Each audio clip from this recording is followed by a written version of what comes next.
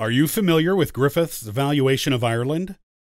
In this AncestralFindings.com podcast, I'll help you become acquainted with it and why it's invaluable in mid-19th century Irish research.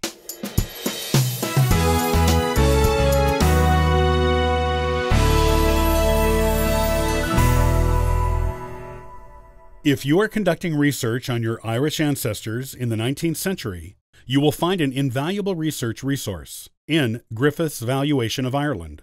Often, the valuation is the only place you will find any mention of your 19th century Irish ancestors in Ireland at all. If you locate them on the valuation, it will provide a valuable jumping-off point for searching other record collections, such as local parish registers and census records. Because it tells you where your ancestor lived, it is of exceptional value, since much of Irish genealogy research depends on knowing the exact county, town, and township, and sometimes even down to the individual parish, where your ancestor lived. Location is crucial for getting anything out of importance out of other, older record sources in Ireland. Griffith's Valuation is your best friend in making location discoveries and revelations on your Irish ancestors. What is Griffith's Valuation of Ireland? Richard John Griffith was commissioned by the British government in 1825 to take a survey of land boundaries in Ireland. The survey was supposed to include every county, civil parish, barony, and townland boundary in the country. These boundaries and their locations would be used in preparation for an ordnance survey to be done later. Griffith completed the initial land boundary survey in 1844. In conjunction with the land survey he was doing, Griffith also assisted Parliament in drafting a bill for a more extensive survey of Ireland that included enumerating landowners and tenants on the land of the landowners. He was appointed the Commissioner of Valuation in 1827 and started work on the new valuation project concurrently with the land survey project in 1830.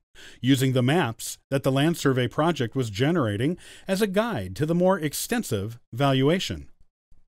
Griffith continued to work on the valuation until 1868, at which point Sir John Ball Green took over the project. Revisions of the valuation were done annually for a time, even after the project was officially completed in 1865. Griffith did all of the valuation work, with Ball doing the annual revision work for the next few decades. What information will you find in the valuation? While not a census, Griffith's Valuation of Ireland is very close to one and provides information about people living there during years when censuses were not done. There are two parts to the valuation. The first part merely values each townland in Ireland. The second part is of much more interest to genealogists. In fact, it is the only part that is of real use to genealogists. The second part took the value of individual parcels of property throughout the nation. It also includes a valuation of all of the buildings on each parcel of land. Only the houses of the gentry have been included on the first part of the valuation. The second part included everyone, even the peasant farmers. The value of the land and the buildings was done to determine who had a responsibility to pay the poor rate, which was a tax in Ireland for the support of the poor. Each poor rate was determined within individual poor law unions, areas of land that were responsible for the poor within their borders.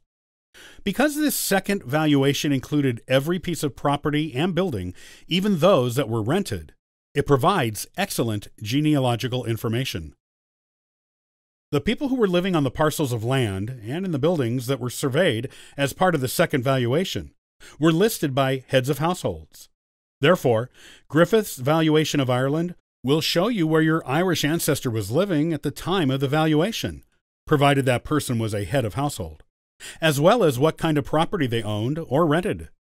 This gives you the all-important location of an Irish ancestor, and also tells you a little bit about how they lived, based on the amount and type of land they owned or rented, and the number and types of buildings they owned or rented.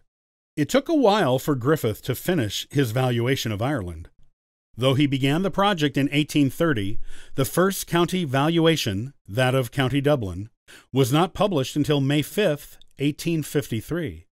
The last one, that of County Armagh, was not published until June 1, 1865. Revisions on these publications continued annually for some time afterward to make sure they were always up to date and correct.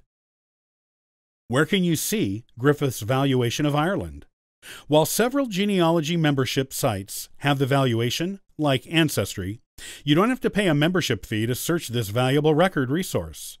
It is available to search by name for free at the Ask About Ireland website. If you are searching for your mid-19th century Irish ancestors and having a hard time finding anything, you can't ask for a better resource than Griffith's Valuation of Ireland.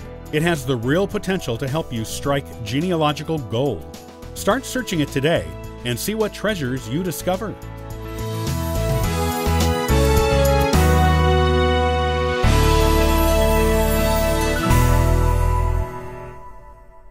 Do you find it difficult to stop doing genealogy research once you get started? In the next AncestralFindings.com podcast, I'll share 5 time management techniques to help you control your research time. Until the next time, happy searching!